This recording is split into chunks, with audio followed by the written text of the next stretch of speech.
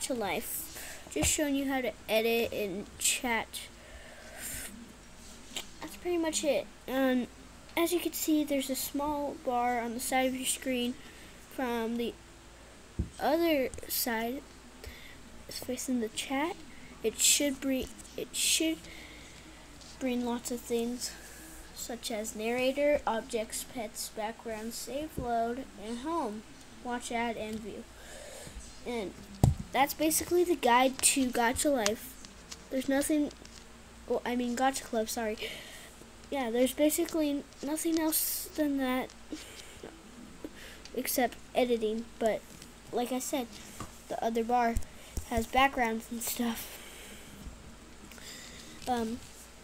I just got this app a couple of hours ago, but I immediately learned about it.